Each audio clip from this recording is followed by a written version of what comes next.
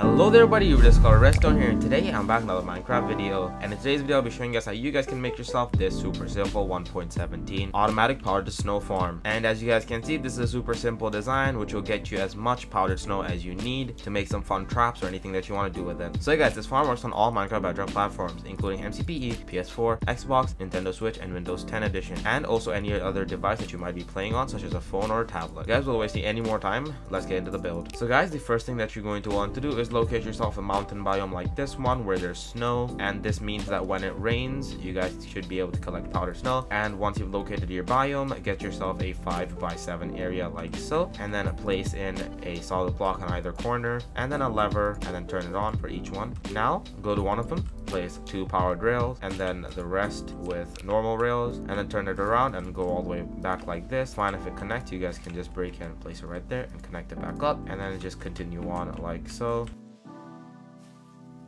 And then now for the final 2, you're also going to want to replace them with powered rails like this. Now you guys can just grab a minecart and place it right here for now. Now you guys are going to want to grab some temporary blocks, place 2 of them right here. And then now you guys can grab your cauldron and then place 5 of them like this, and then 5 more going this way. So that's the 5x5, and just fill it in.